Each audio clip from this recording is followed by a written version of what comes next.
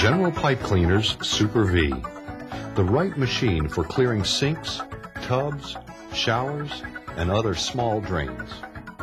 This video gives you a general overview of the operating instructions and safety procedures for using the Super-Vee. It is not a complete list of all the recommended safety procedures and will not provide specific instructions for every application. Ask your dealer for a complete list of safety procedures. He can also give you more specific instructions to solve your particular clogged drain problem.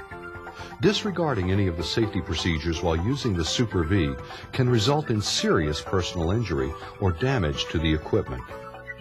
To determine whether you are using the proper drain cleaning tool, you must first locate the source of the problem. If the clog is in a small drain line like a sink drain, tub, or shower, the Super-Vee is the appropriate tool to use. If several drains are affected, then the blockage is probably in a larger line common to those drains. If this is the case, the Super-Vee is not the right tool for the job. Consult your dealer for a model designed to clear larger drain lines. The Super-Vee provides a safe, clean way to clear small drains. However, as with any power tool, certain safety precautions are necessary. Remember these safety rules as you operate the machine. Check the power cord to make sure there are no cuts or frays. If the Super-Vee's power cord is not long enough, use a heavy-duty 3-wire extension cord plugged into a grounded outlet. Do not operate the machine while standing in water. Wear leather gloves to protect your hands while you are handling the cable. Do not use cloth gloves. Wear safety glasses or goggles to protect your eyes from any debris from the rotating cable or drain opening. Serious injury can result if the Super-Vee is operated by more than one person at a time. Never use the machine in a drain that has a chemical drain cleaner in it. Know how to shut off the machine in an emergency. Choosing the right cables and cutters for your clogged drain problem is important. Your dealer will supply the appropriate tools for your needs. The cable may have a spring on the end, or it may have a connector for attaching cutters to the end. The boring gimlet and arrowhead are good cutters to start with. The downhead boring gimlet and flexible arrowhead enable the cable to go through tight bends and smaller lines. The 1¼ side cutter blade is a good finishing tool. It's used to scrape the walls of the pipe for a more thorough cleaning job. Start with the smaller cutters. Then change to the larger cutters after you've gotten the water flowing.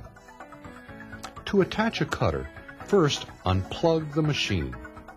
Then remove the screw on the connector at the end of the cable.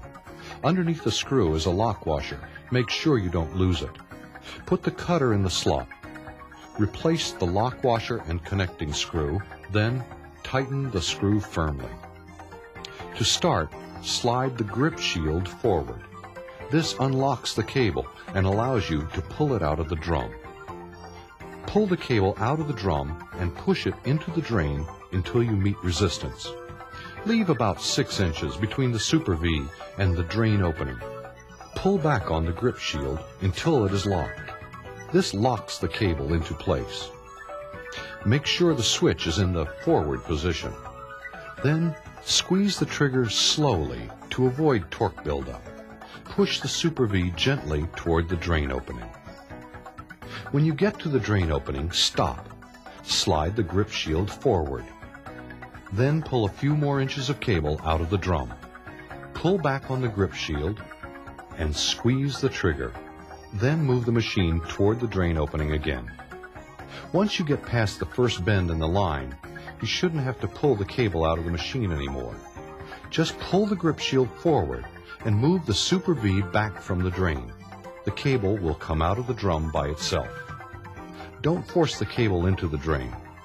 You won't clear the line any faster, and you could damage the cable or seriously injure yourself. The cable must turn freely as the cage rotates. If it jams, the cable will build up torque, start to buckle, and then in the blink of an eye, twist itself into a series of loops. If your hands are caught in a loop, you risk severe injury. Again, do not force the cable.